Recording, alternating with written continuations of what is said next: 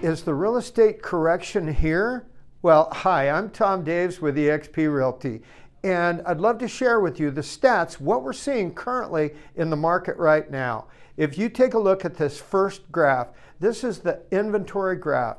And remember, this is really the leading measure that everyone is taking a look at to see where we're going. Let's look at the active inventory on the market right now. The active inventory has gone from 1,272 homes last month. It's jumped up to 1,985 homes. And that's a 64% increase. The reason for this is, of course, it's seasonal, it's traditional. This time of year, spring is here, people are putting their homes on the market. Number two is sellers want top dollar. And also, there's a slight amount of uncertainty and consumer confidence, so the sellers do want to put their home on the market to get it sold.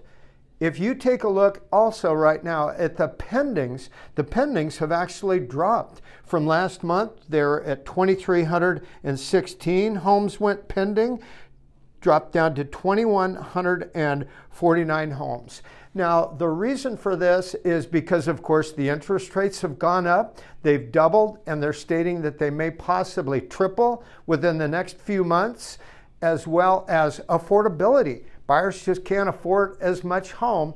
And then also, because of the rapid appreciation that we've had over the last few years, 20, 35%, it's definitely pricing a lot of buyers out of the market.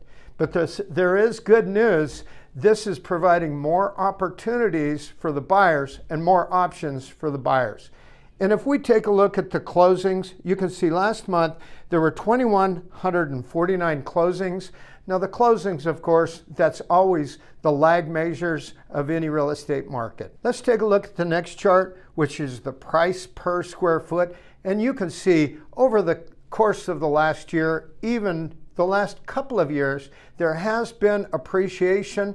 In some neighborhoods, 20 to 35% appreciation, which we all know this is not sustainable. And again, this is based on the closings, which is again the lag measures. We will probably see this stabilize as we go into the months to follow. And the next chart, this is the average list to close ratio. So you can see that the homes are selling at 103% of the closing ratio. But again, we'll keep our eye on this because I believe we will see this slide to probably 100% of list price, maybe even below that.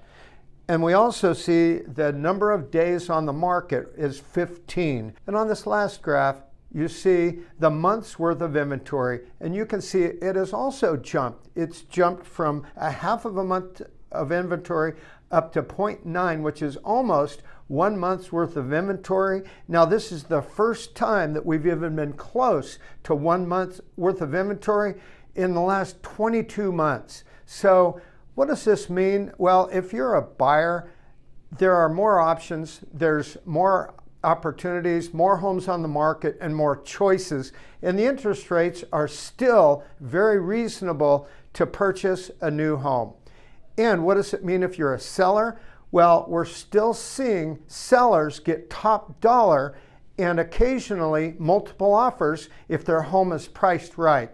So if you have any other questions, please feel free to give me a call at 855-TOM-DAVES or go to tomdaves.com. Thanks and have a great day.